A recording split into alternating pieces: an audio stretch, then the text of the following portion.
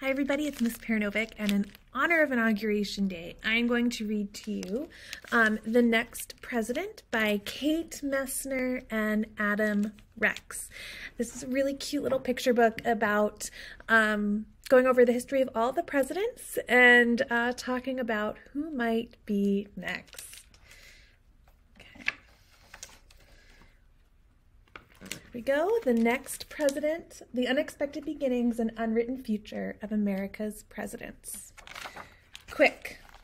Name the President of the United States. No matter when you read this book, there's only one right answer to that question, because America only has one president at a time.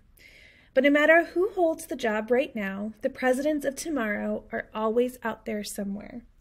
Some already know they'd like to run the country one day. Some are learning how government works as members of Congress or as representatives in state, local, or student government. And some don't have a clue yet that one day they'll be president. 1789. When George Washington became the first president of the United States, there were 9 future presidents already alive in America. 4 of them were working alongside Washington in the nation's new capital. President 2, John Adams, was Washington's vice president. Adams was known for having a short temper and getting into arguments. He was the only one of the first 5 presidents who did not enslave people. President 3, Thomas Jefferson, served as Secretary of State. In 1776, he had written the Declaration of Independence, which includes the words, "All men are created equal," even though Jefferson enslaved hundreds of people on his Virginia plantation. President 4, James Madison, had grown up on a plantation in Virginia and now represented the state in the nation's new Congress. Madison wasn't always easy to hear with his quiet voice, and he ended up being America's smallest president. Madison was 5 feet 4 inches tall and only weighed about 100 pounds. President 5, James Monroe, had run for Congress too, but he'd lost to Madison. Monroe would be elected to the Senate the following year. Like many other future presidents, he'd intended to study law in college, but he dropped out to join the Army. 1789. At the time of Washington's inauguration, Presidents 6 and 7 were both practicing law. President 6, John Quincy Adams, was about to open his own legal practice in Boston. As a boy, he traveled overseas with his father to ask France for help during the Revolutionary War. President 7, Andrew Jackson, was living in a boarding house in Nashville. Jackson was the son of Irish immigrants. His father had died before he was born, and he'd grown up with a reputation as an outsider with a furious temper. Presidents 8, 9, and 12 were all kids, and Presidents 10 and 11 had not been born yet. President 8, Martin Van Buren, was 7 years old, helping with chores on his parents' farm in Kinderhook, New York. President 9, William Henry Harrison, was 16 years old and studying medicine. President 12, 4-year-old Zachary Taylor, was living with his 2 older brothers on the Kentucky farmland his father had been given for serving in the Revolutionary War. Snapshot. After 19 years in law and politics and another 23 years before he'd be president, Andrew Jackson was running a Tennessee cotton plantation. He'd been in fights and duels before, but this time it was more serious. It all started when a man named Charles Dickinson accused Jackson of cheating on a horse bet and insulted Jackson's wife. Dickinson fired the first shot and hit Jackson close to his heart, but before Jackson fell, he fired back, killing Dickinson. The bullet that hit Jackson was too close to his heart for doctors to remove, and Jackson would carry it with him all the way to the White House in 1829. Snapshot. 33 years before he would be president, Abraham Lincoln was on his way to New Orleans working on a Mississippi riverboat full of farm produce. Lincoln cooked, navigated, and did whatever else was needed to help out. 1841. When William Henry Harrison became President 9, there were 14 future presidents alive. Most of them were already involved in politics somehow. President 10, John Tyler, had worked as a lawyer, congressman, and senator before he was elected to be Harrison's vice president. Some historians have called Tyler the accidental president because he had to take over when Harrison died of pneumonia just 31 days into his term. President 23, little Benjamin Harrison, who was 7 years old, wasn't actually there for the inauguration, but probably wished he could have seen that moment. He must have been proud when his grandpa, William Henry Harrison, took the oath of office. President 11, James K. Polk, had a setback that year. He had been governor of Tennessee, but he didn't get reelected. He lost to a 6'2", 125-pound man with the nickname Lean Jimmy Jones. Polk didn't give up on politics, though. He started talking with people about his desire to be nominated for vice president. And little Zachary Taylor, President 12, was grown up and serving in the military. 1841. Presidents 13, 14, 15, 16, and 17 were all serving in the government then. President 13, Millard Fillmore, who'd grown up as a quiet bookworm in central New York, was in Congress. President 14, Franklin Pierce, had been serving as a senator, but left Washington in 1841 to go home to New Hampshire at his wife's request. President 15, James Buchanan, was in the Senate in 1841. 16 years later, he would become the only president who never got married. President 16, Abraham Lincoln, was serving in the Illinois legislature then. He'd done lots of other jobs before that. As a young man, Lincoln built things, sold groceries, did farm chores, and rowed a ferry boat. And President 17, Andrew Johnson, was elected to the state senate in Tennessee. He'd moved there with a cart and a pony way back in 1825 after he ran away from the tailor to whom he'd been apprenticed. 1841. Presidents 18 and 19 were still in college. President 18, Ulysses S. Grant, was attending the United States Military Academy at West Point, preparing for his time in the military. President 19, Rutherford B. Hayes, was studying at Kenyon College, preparing for a career in law. He had a reputation as a pretty good cook, even though cooking in student rooms was against the rules. Presidents 20, 21, and 22 were all busy growing up. President 20, James Garfield, was working on an Ohio farm with his brothers and his mom. President 21, Chester A. Arthur, was in school, but he moved around a lot with his father, a preacher who traveled from town to town. President 22, and later President 24, Grover Cleveland, also had a dad who was a preacher. His family traveled from church to church, too. Whenever he could, he snuck away to fish.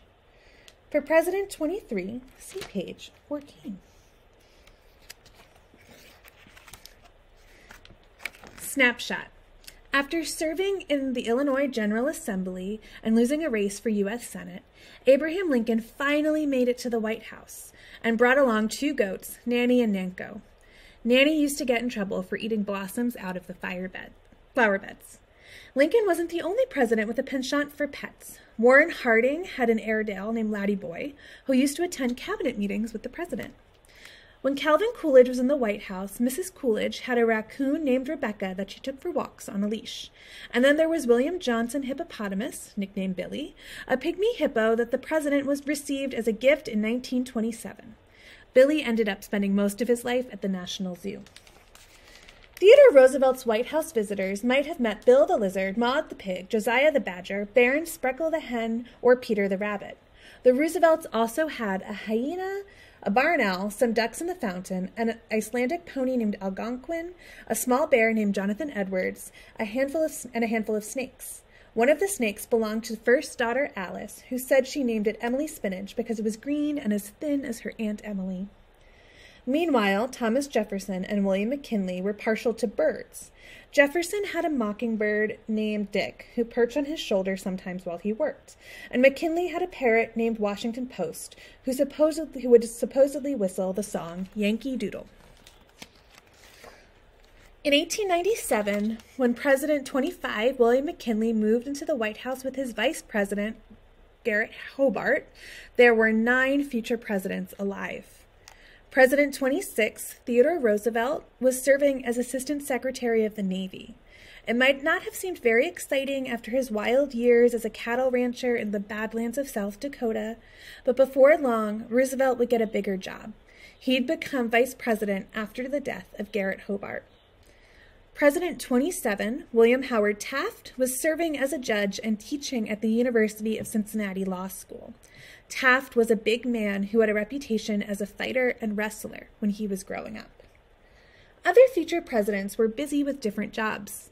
President 28, Woodrow Wilson, was teaching at Princeton University and liked to ride his bicycle around campus. President 29, Warren G. Harding, was running the Marion Star, an Ohio newspaper he purchased with 2 friends.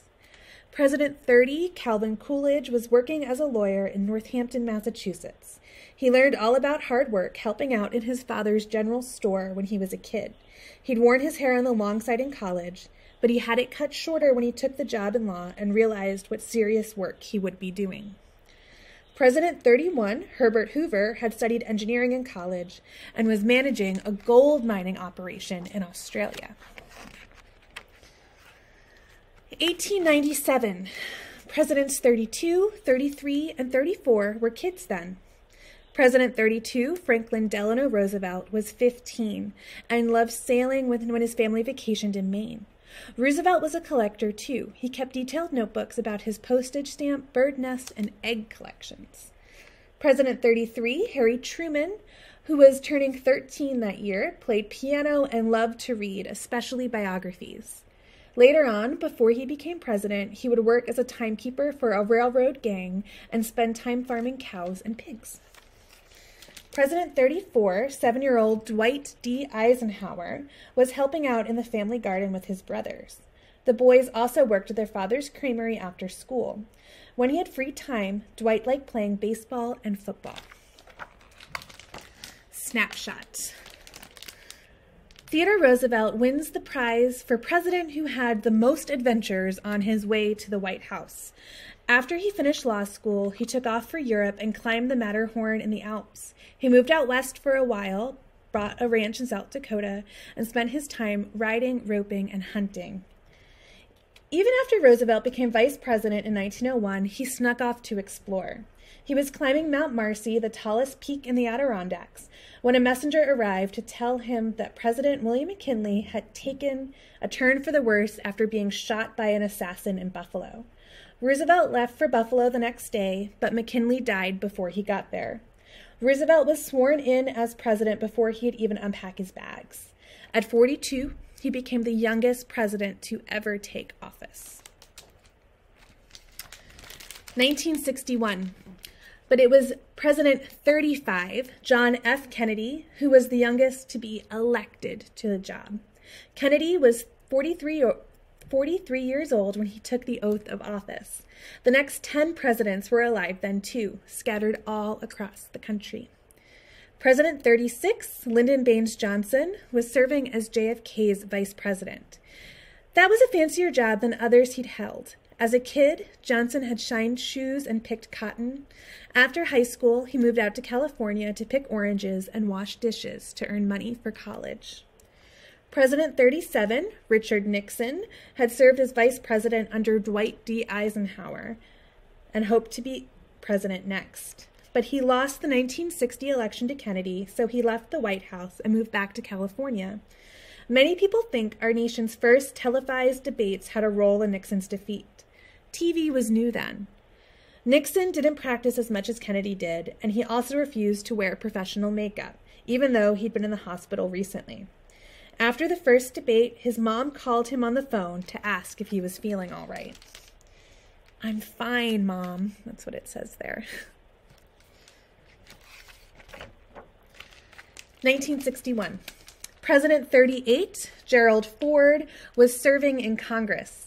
He'd come a long way from his awkward teenage years when he bought his first car, a $75 Ford Coupe with a rumble seat, and promptly set it on fire by covering the hoods with blankets on a winter night while the engine was still hot. President 39, Jimmy Carter, was running a peanut farm in Georgia and serving on his local school board.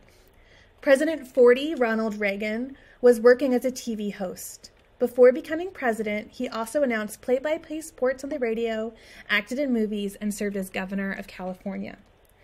President 41, George H.W. Bush, wouldn't leave the nation for another 28 years, but in 1961, he was president of an oil exploration company called Zapata Offshore. 1961.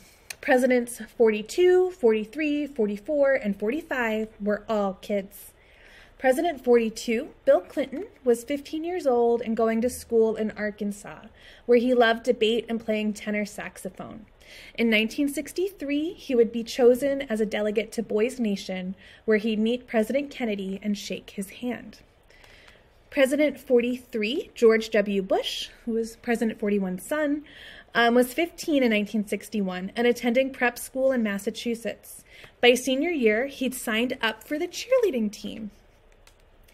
President 44, Barack Obama, was born that year, the son of an American woman and a Kenyan man who'd met at the University of Hawaii. Their little boy would grow up to be the first African-American president of the United States. And President 45, Donald Trump, was a teenager then. He was attending the New York Military Academy, where his father hoped he'd learn some discipline. And where is the next president now? It's exciting to think about, isn't it? The truth is, America's earliest presidents weren't all that different from one another. Most were wealthy, white Protestant men who might have been surprised if they've been around to see a Catholic or an African-American man elected president, or a woman nominated by a major party for the highest office in the land. But all those things have happened because America is always changing, and it's changing now. When voters choose the next president, they won't look to the past, but to the future, and the ever-hopeful vision of what America could be. So where is the next president? At least 10 future presidents are probably alive today. If we go by the odds, it's likely 3 of them are serving in government somewhere already. 1 is in college or the military. 3 probably have other jobs, practicing law, building things, teaching, running a business. At least 3 of our future presidents are kids. But what are they doing right now? They might be solving math problems or reading books, writing poetry or code, testing a hypothesis or learning to dance, making art or making change. For now, they're busy growing up, growing into the job, listening, learning, and getting ready to lead. And that's it.